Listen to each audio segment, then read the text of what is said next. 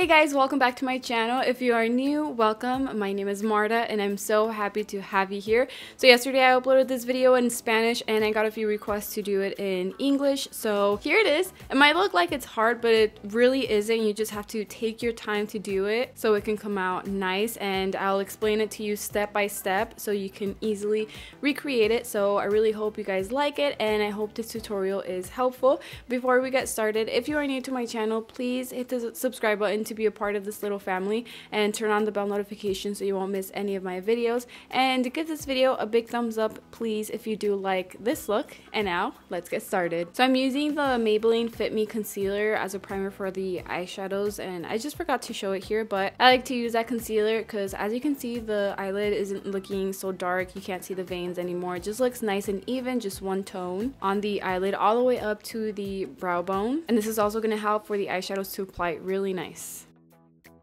Now I'm going to be using my Rimmel Stay Matte Pressed Powder and a fluffy brush from Profusion to set the concealer. This is going to be very helpful, especially if you're a beginner, to blend out the eyeshadows a lot easier and faster, and it's just going to be so much easier to finish the eyeshadow pretty quick.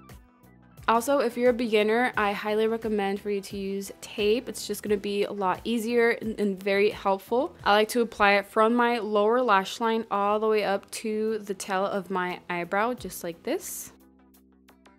And for today's look, I'm going to be using this eyeshadow palette from CoverGirl, So Saturated. And I'm going to grab this eyeshadow right here using this small brush from Coastal Scents. You can actually use your bronzer for this as long as it's a very light brown shade, because we're just going to be using this as a transition shade to help blend out the dark eyeshadow a lot easier. And as you can see, I'm only applying this above the crease, starting from the center of the crease all the way to the tape. And you can see that it's kind of like the blended out area that's close to the eyebrow. It's looking kind of like a straight line from that center part all the way to the tape. I don't curve it at all. So this part is actually pretty easy to do. And you don't really need any of this eyeshadow on your eyelid, just above the crease.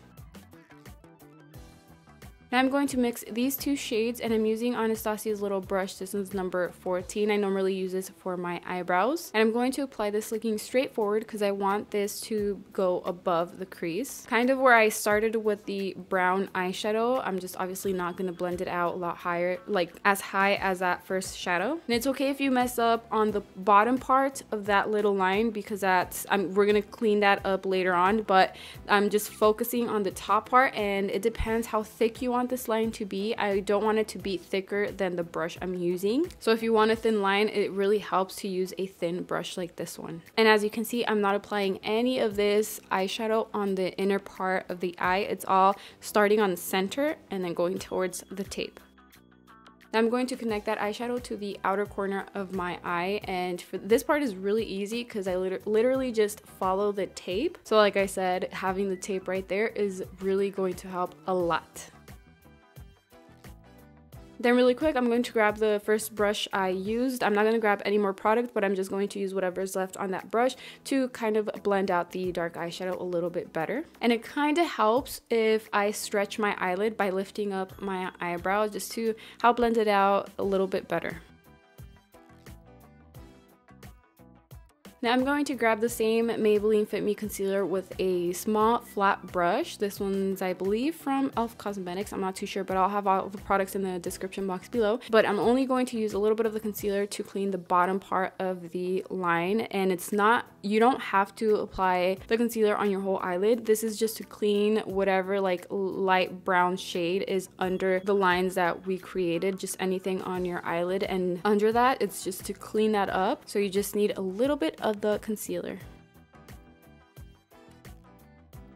Then of course I'm going to set it using the same pressed powder Stay Matte from Rimmel, and I just do it in tapping motions, and I just want it to be the same shade as my skin tone. You can use any kind of light matte or shimmery shade. So now you can leave it just like that and just apply your eyelashes and a little bit of mascara on your lower lashes, and it looks really nice. Or you can kind of do a winged eyeliner on the outer corner of your eyelid, like this other eye over here, and it's really easy. You just have to pretty much connect that line to the center of the eyelid right above the roots of your eyelashes. And I'm using the same dark eyeshadows and the same angled brush to complete that. And again, I'm not going to apply this eyeshadow on the inner part of my eye.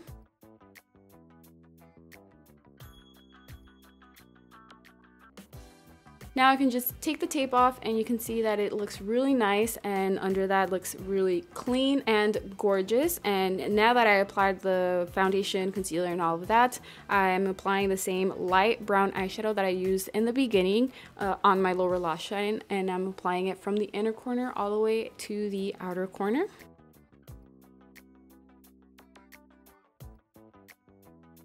Next, I'm going to apply this black eyeliner pencil from Rimmel to my waterline. If you don't want your eyes to look small, don't apply a black eyeliner. It's better if you apply a beige or a white liner. That's gonna open up your eyes a little bit more. Now I'm going to apply this shimmery eyeshadow using the Real Techniques detailer brush to my inner corners. And right here you can literally apply any eyeshadow color as long as it's shimmery, because eyeshadows are brown, so it'll match with anything.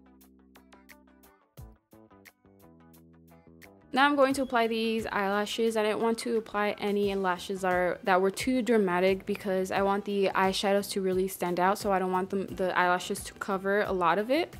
And the last step, I'm going to apply this mascara from Lancome to my top eyelashes to take off some of the eyeshadow that I still have on my lashes, and also to stick the fake lashes to my natural lashes.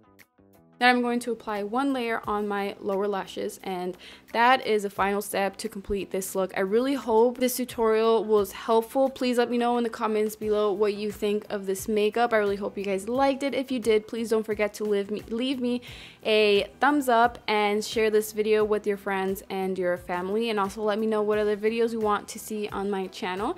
And don't forget to subscribe. Thank you all so much for your love and your support. I love you, and I will see you in my next video.